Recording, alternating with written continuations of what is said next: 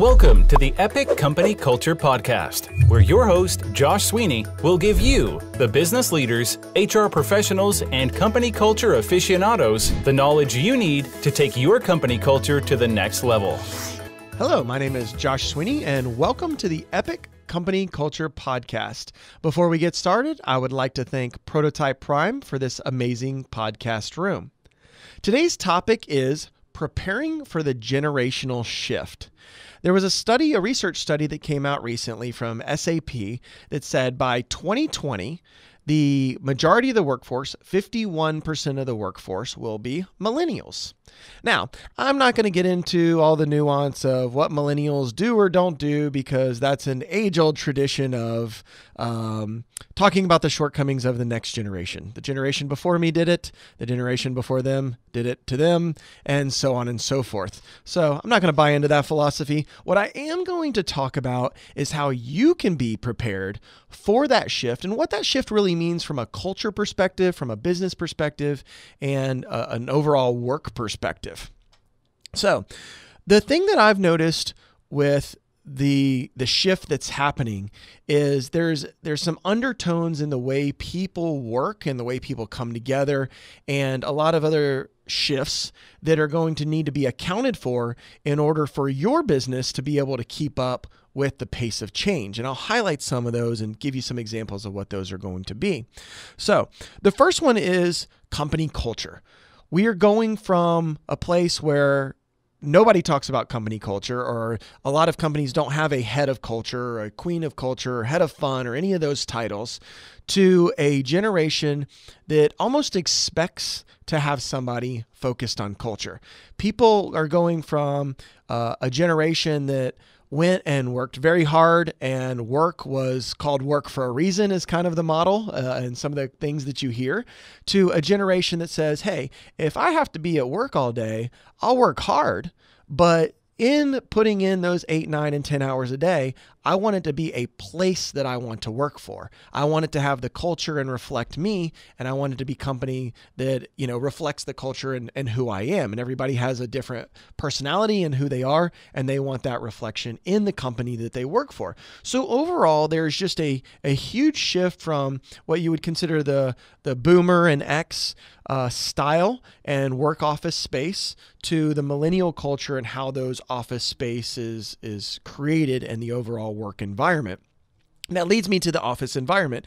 You're also seeing the transition of closed off offices from, closed off areas, less collaborative, higher walls, cubicles to more open workspaces. This isn't just a design decision. This isn't something that we want to say, oh, well, this is the new design element and everybody's just doing it because it's the cool thing.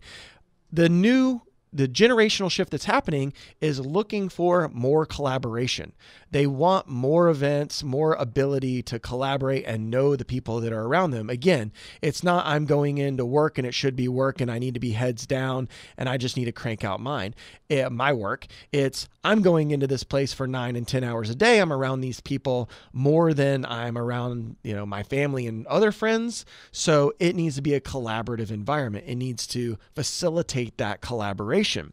So it's going from that closed off workspace to a much more open workspace with a lot of other factors involved. The next one we see is technology. Technology is moving at a lightning pace and will continue to do so and has been for many, many years.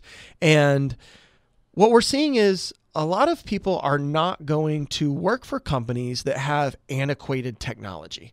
If the software and the hardware and the things that I'm used to using at home are not reflected and similar to what I have to use in a work environment, then I'm not going to go work for them, right? And that's what this generation is looking at. If I walk into 2 different companies, maybe I'm interviewing for a marketing agency position, and one is a very large, old school, more old school style marketing agency, and the technology is not up to date and it's antiquated. I get the old laptop, all those technology things that you would think of. And then I have another marketing agency that is the same in every other way, except all of their technology is up to date and they're using some of the near latest and greatest. Well, I'm going to go with that one. And those are the types of things that are being thought of from the generation that will be the majority of the workforce in 2020. So what I really want you to think about, and what I'm getting at here, is what happens in your environment? How is your organization structured? And are you ready for the generational shift?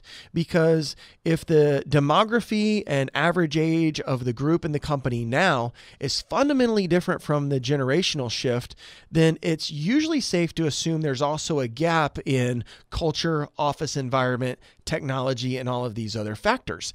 And the challenge that's going to happen is that's going to also lead to an accelerated pace of getting left behind, because it's going to be harder to hire people that are in that new generation, right? At this point, it's millennials, and there'll be another generation with another generational shift and some different needs in the future. But you're going to get left behind at an accelerated pace with all of these things converging at one time.